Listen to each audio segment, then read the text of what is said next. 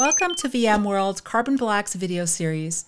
My name is Shira Rubinoff, and I'm here with Scott Lundgren, Vice President and Chief Technology Officer at VMware Carbon Black. Scott, it's a pleasure speaking with you today. Thank you so much for having me. Pleasure. Can you please share with our audience a little bit about what you've done in your career and what you're currently doing in your role today? Yeah, of course. So I think from the perspective of explaining what I do today, it's actually just like you said, it's best to think about where I came from. And so I spent the first 5 or 10 years of my career on what I'd say is the offensive side of the ball. So as a red teamer and as a pen tester and as someone ultimately trying to both build and use tools to break into networks for good reason and understand their weaknesses and be able to help increase the security posture.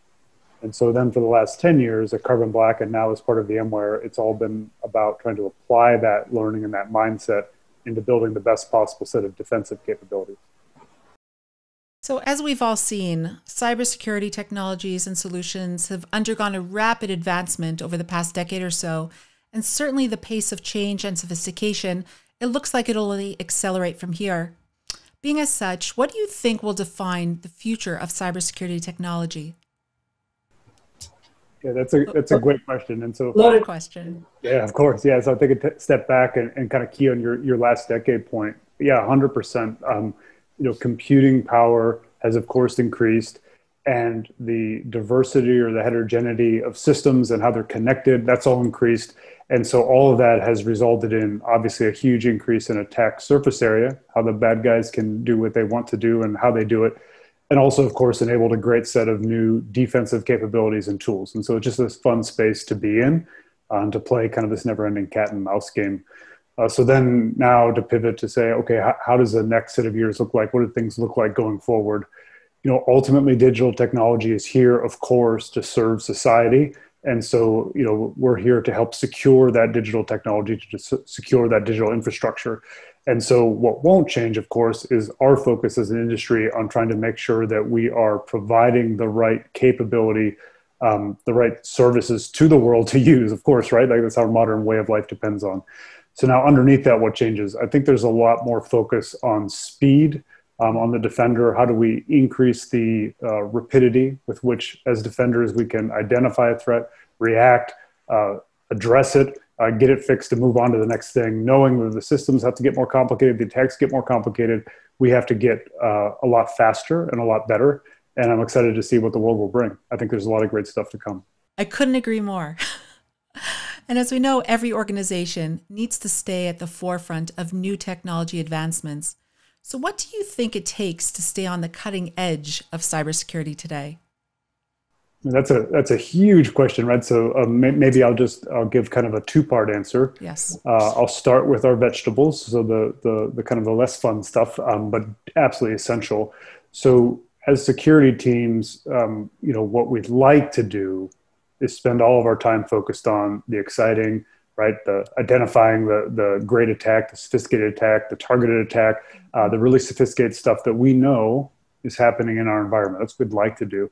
But of course, we're bogged down by a huge amount of, vegetables, right? The hard work, the operational work of just making sure everything's running. And so I think starting with an emphasis on blocking and tackling, both with processes and procedures, but also with tooling, offloading as much as possible outside of, our own team and being able to push that on, your set of partners, your set of vendors, just, anywhere you can do upstream to get that out of the way to allow you to really focus on the really cool stuff. That's really essential. And I wish there's a nice silver bullet that makes that all go away. But as we all know, vegetables are vegetables, right? You got to do it the hard way. And so I think that focus is all the more important.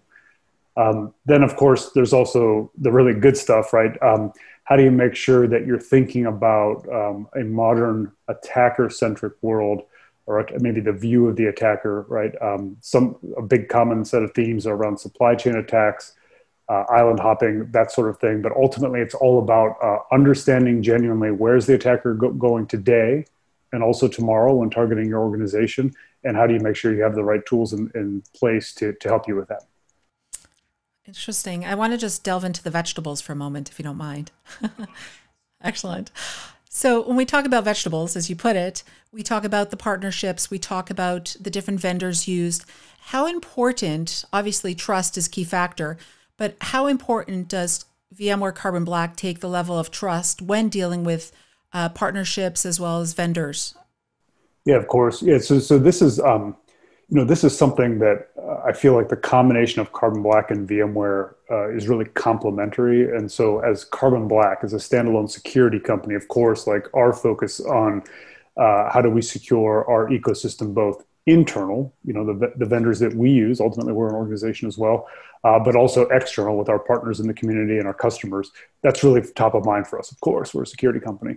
And then coming to VMware, which is this great presence in the marketplace and a really strong foundation and history of engineering, of rigor, of focus, of paying attention to all the details and getting them right, of building systems that are just foundational for all sorts of great stuff that the world depends on. There's no room for error in that. And so you take those two philosophies and put them together, and it's been really great in terms of an easy match for a focus on what's right and what's important for everyone. Very true. So we talk about that the customer and prospect needs drives development and advancement of security and technology solutions, what they want, what we need to create. What cybersecurity needs on the part of customers as well as prospects are driving the development of VMware Carbon Black solutions? That's a great question. So too many to list, of course, but maybe I highlight just a couple. So first, a big theme for Carbon Black as part of VMware, really exciting theme, is about kind of extending the set of capabilities that we offer, but being able to put them in the hands of a different audience. So Carbon Black, as a standalone company, we've traditionally focused strongly on the security team, on the Security Operations Center or the SOC. And that's been our kind of our laser focus. And that a lot of goodness comes out of that, and we stand by that, and we're really proud of that.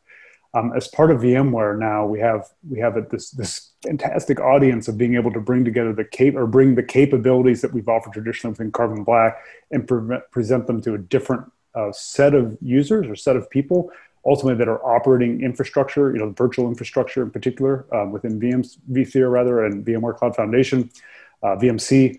And that is really exciting because we can, bring that all to bear. And so you have a single set of truth or a single source of truth, a single set of, okay, what's vulnerable or where's a threat or what has been prevented, and then be able to present that in the right console, in the right way, for the right people at the right time. And that's really neat in terms of just extending our breadth and our impact and our reach.